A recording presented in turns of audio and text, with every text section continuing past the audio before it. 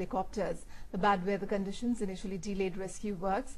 More than 500 people are still reported to be stuck in Badrinath. Efforts are also being made on war footing to ensure the supply of essential relief.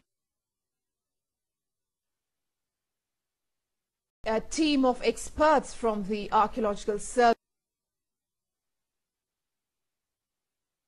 of India, ASI, will visit the Kedarnath to ensure 50% representation to women in the AICC and other party wings. Remind the party leaders that youth should move forward by respecting seniors and taking the help of their experience.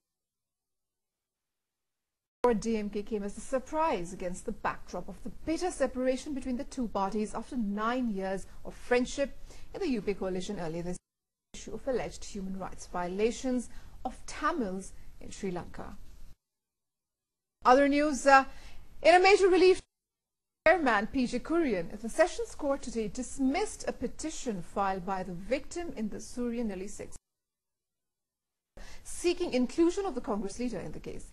The victim in the 17-year-old case had moved the court based on the revelation of the sole convict in the case, Dharmarajan, who had claimed in a media interview a few months had taken Kurian in a car to a guest house at Kumali where the girl was lodged. Sessions Judge Abraham Matthew, in his own inclusion of Kurian in the sex scandal case was not maintainable. Now moving on, the Election Commission is gathering regarding Munday's comments at a program in Mumbai 2 days ago. Meanwhile, that Munday elected from Bid in Maharashtra Parliament. The Congress leader Satyabrat Chaturvedi said that Munday has violated the election law and has himself. Well, that's all you have as a summary of the news, but you can catch all the latest news from the world of politics.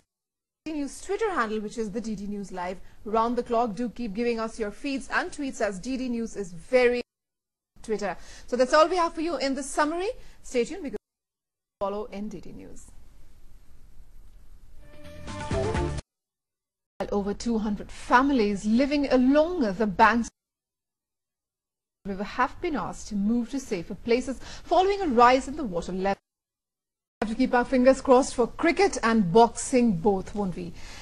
Now you can catch all the latest news from the world of politics, sports and business at the DD News Twitter handle, that is DD News Live round the clock. Do keep tweeting us. With that, it's time to take a look at the headlines again. Rescue operation